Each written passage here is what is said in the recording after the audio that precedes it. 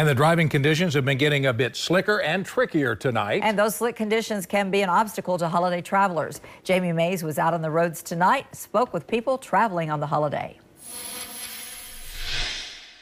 Travelers are hitting the road to spend time with family this holiday season, but many are facing slick conditions as they make the trip. We'll be on the road at least 12 hours today.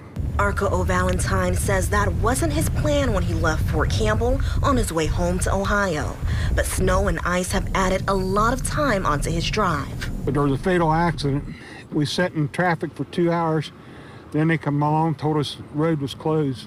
Kentucky Transportation Cabinet District 5 says there have been challenges keeping roads clear, as low temperatures and a lack of sunlight reduced the effectiveness of the treatments they applied on Thursday.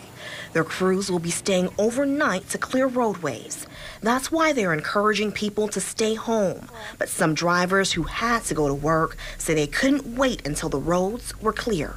I'm frustrated. Yes, I've been trying to get to work for hours. So they made the drive despite being nervous about getting behind the wheel. I'm scared. It's dangerous and I'm alone.